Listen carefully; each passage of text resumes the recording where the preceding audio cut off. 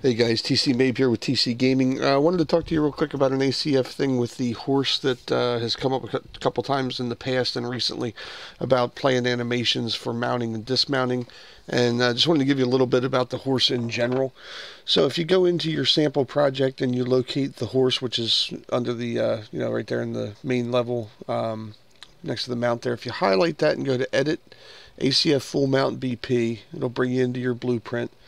And inside of here, if you were to go to the mesh and then locate the skeleton for this, right now it's called Proxy Horse 1. So if you browse to that asset, it'll bring you up, it'll bring that up in the characters horse directory. Excuse me, that skeleton's right here. The skeleton, on that skeleton, there's a thing called a mount point. And that mount point is what's defined in your ACF rider component as the spot where you're going to land on that horse. So when you're playing animations inside of the ACF full mount BP, there's a parent. Let's go to this event graph. There's really not much going on out here. If you go to the parent of this, which is ACF Mount BP, that will pull up the actual code that when you start the interaction with the horse, that if you are already mounted, then you'll stop the mount. And if you're not already mounted, then you would start the mount. And this is what's in there now. If you want to play an animation that's related to this, then what you're going to do is you're going to put these trigger actions in here. So you would just pull out a pin and say, trigger action. This is an ACF thing. And inside the trigger action, you just pick whatever the drop down value is. So in this case here, this is actions, and then just pick dismount. So once you have these defined in here as trigger actions, these are already in your tags that we added in earlier. Now when you do your stop mount action, it'll go and play whatever this animation is. And in order to set this part of it up, you go into the ACF full anim BP for your character, and you're going to go into the ACF under class defaults under common actions, because this is an action you can do no matter what weapon you're holding and all that kind of stuff, right? So these are things that don't apply to specific items. This is like I can do it anytime, like drinking a health potion is a common action, for example. So if you don't already have an actions.dismount or an actions.mount in here, you would just simply hit the plus key. You're going to go all the way down to the bottom until you find the new element that you've added. You'd expand the element out and then go into the edit and just go down and pick actions, and you can do one for dismount and one for mount. Once you have that part set up, now you need to specify the montage that goes along with whatever your mount or dismount animation is going to be. So I didn't do the one for dismount fully yet, so let me just work on the one that's down here for actions.mount. So in here I have a montage that's called rider mount front right montage. Now that montage is, if I hit the magnifying glass, it's out here in my horse anim set pro that was from Malber's out on, or I think it's Malber's out on the marketplace. And this horse is from Malber's. It's a proxy skeleton that was given to Pask for this project from Malber's, and then you just have to buy his Malber's pack to get the materials and textures and animations and stuff that go along with this kit. But anyway, if you have this or something else, it'll work the same way. But basically, you go in here and find this the animation for your rider and for the mannequin. And what I'm looking for is something called mount. And I would want to go and find a mount where there's a dismount and a mount. So if you look at the way that these are spelled, there's underscore mount. So I'm just going to go underscore mount, and I'm on that rider mannequin directory, and it's going to find all the different animations. Well, if you find any animation that you want, you just right click on it and say create montage, and a montage, and it'll create a montage that you can then assign in your ACF blueprint. Now, I picked the one for rider mount front right, and if I right clicked on that and created it, I would get this montage.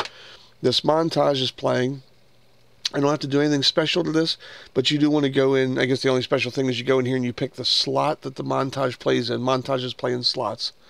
And you want to go in here and pick the slot and say slot name is default group full body horse. You want to set that on there. And now when you go back to your blueprint and you go and pick that montage, it would be assigned as the thing that happens whenever you trigger the action.mount. Now here's the problem. On the skeleton, as I said earlier, there's this thing called mount point. And that animation is a root motion animation, which means that it starts wherever the root is. But when you trigger the action in the ACF mount to start your mounting action, it basically teleports your character to this mount point. And then right after that, you're playing the action.mount animation, which, as you can see, is a root motion animation, which is moving your character up to that height. So we have to figure out a way to make that offset, and I'll show you what it looks like right now in its default configuration. If you go in here and you hit play, and you walk over here to mount onto the horse, watch what happens. He jumps up into the sky, and he mounts, okay? So it works. We're on the horse, everything, so far, but we want to offset this anim so that it plays correctly, or at least looks better. And there's probably a lot of different ways to do this. But what the easiest way is that I've found so far is to basically change the animation inside of the anim editor in here with key values. Now, other people have suggested that you could also right-click on this and you could say re-import the asset, or you could go out and just bring it back in. When you bring it in, I guess there's a thing in here where you can actually use an offset value in the animation, and you could offset the Z value to start the animation lower on the plane so that it actually, think about it this way, it teleports to the socket location for the mount, offsets by some negative value to bring it back to the ground, and then plays it correctly, and you end up on the horse at the socket mount when you're done playing your montage. Without going through all that extra trouble, you could just go in here to the animation. Now we already have the montage set up, but we just go right into the animation for this. And what we can do is we can determine that we want to change where the root is on here. So what I'm going to do is I'm just going to start right here. Actually, I'm going to start at the beginning. I usually like to rewind these back. So I've paused that. I'm going to rewind it back to the beginning. And then what we're going to do is we're going to take a look at offsetting this root. Now, I have the root selected, and I want to apply a key. And when I make a key, it's going to bring down the root curve. Now what I can do is I can go into the root curve, and I'm looking at a translation for the Z value. And if you pan over here a little bit, there's a little curve editor. I can say edit curve. Now in here I have a scrub timeline, so I can go through here and it'll show me what this is doing. And what we want to do is basically change where this curve is playing as far as the offset. So I want to take this first little key value right here. This is a marker that I can move around. And as you notice, as I'm moving that marker, it's also showing you over here where it's at. Well, you can also grab it this way, move it around. But what the long and the short of it is, I want to take this root Z translation and I'm going to offset that thing by a value of -60. Okay, so -60 on the root. And actually, let me go back here real quick. Let me delete this. I'll show you another way you can do this too. So as you're in here and you're playing your animation, let me move this timeline back some so we can actually see the whole animation on screen. As you're playing through this timeline, you can also say, okay, well, I want to go up here and change this, so you can go down and move that around. And then when you say key and apply, it'll do the same thing with building this. So as soon as you move this, it'll give you a value. And again, you can go in here and just go to the translation for that on the Z value, edit the curve. And inside of here, we would go, see how this marker's down here now? We can go down here and we can move that around. I put it at -80, just moving it around. But I'm going to go back to the beginning of this, and I'm going to set this at -60. And you'll see that that marker has now moved. And I can scroll this timeline around. Where'd my -60 go? It's way up here. So I'm right-clicking and dragging down, and the granularity, this is not great, but when I come all the way up there to this -60 line, I'm just right-clicking and dragging down. -60 should show up in here on that blue line right there. And then what I want to do is I want to go to the end of the animation and just make sure that it's all at -60. Now if you had different keys in here, so let's say I put another key marker in, that key goes to wherever it goes to. So again, this is kind of the granularity of this, but see it went way down here. So I could take this key and highlight it, and I could also take this key and offset it and go up here, drag it around. So you could move different portions of this animation at different spots along the timeline as you need to. But what I'm interested in, again, is just making sure that this is all at -60 all the way across. I can leave that marker there if I need to, or I can actually just go here and delete that marker and just leave it that it goes -60 the whole way through. So once that's done and we've applied that to our animation here, we just save this. And if you play it, what you see now is that that root starts down lower. See how his legs are below the ground? But that's okay because we're going to be teleporting the character to the top of that other root. So let me go back in here now, and I'll show you with that little bit of an offset. When I go over here to interact with the character, I'll blow this up. When I go to interact with the horse, see it starts his animation. Let me go back and do it again. It's kind of happens quick, but when I interact with him, it'll start his animation at that height, see? He reaches up, grabs a hold of the saddle, and then jumps on there. Now, you know, as I said earlier, it's not the most elegant look to it, and there's probably other ways to refine it if you spend more time modifying those curves. And same thing with like this dismount action. You know, I'm just have it set up right now, and he's just jumping off the back of the horse. But I haven't tweaked that one yet. So hopefully that gives you a little bit of help as far as being able to modify and edit these values in here to do that right on the animation level. And I think if you play around with that a little bit with modifying the curve on the translation, you should be able to get a better result for that. Okay. And actually, before I disconnect here, what I'll do is I'll show you another quick thing here too. So in the sample, if we go back here to the horse, let's go over here. This is, again, if you have the Malbers pack, for those of you who have that, if you go in here to edit this and you go into the viewport, this proxy horse skeleton is the same as the one that's with that came with Malbers, but it's just named differently. So what you could actually do, if you want to make your life increasingly simple, is you got here to the sample, you go in here and find your horse Anim Set Pro. It came from Malbers, and he has different horses in here. You get rid of that filter. So you can go down here to the meshes, horses, and he has, you know, all of his different things in here. So what you could actually do with this is you could take the horses that are in here, these two, the skeletal meshes. If you go into this and just say skeleton, assign skeleton, you can go down here and find that proxy horse 1 skeleton, right? And these are the same things, so you don't have to worry about doing anything other than just saying accept, and it'll move that horse onto that other skeleton. That's caught an autosave there. And then, you know, save these things, and once you go back into the ACF full mount BP, now on this mesh, you can go over here and you can pick the one that's called horse. So if I just type in horse, and now you have that horse, so that's going to give you your more realistic looking horse. And the way that Malbers works, and see it's still using the ACF horse ABP because we moved that horse's mesh onto the proxy skeleton. Now in Malbers, if you look down through here, you have these different elements that make up how this horse is. So here's the material for the eye, here's the gray material, here's the horse white, horse hair low gray. But see, these are hair gray and hair low gray, and this is the material for the horse. So if you go to this element and you go in here and type in horse, what you should find is all the different types of horse materials that are available. So if you just change this horse, I'm sorry, that one right there, see that's PA? That is the low poly version of that. So let me do that again.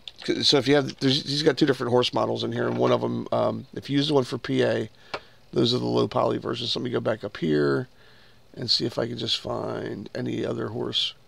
So we'll just do gray 1. So don't pick the PA unless you're using the low poly version of that. And I think there's a, back in that sample area there, there's a, see, skeletal horse PA. That's your low poly version. Let me open it up real quick, I'll show you what I mean. See, this is faceted. So those other materials are designed to work with a low poly horse. And this works the same way, same skeleton.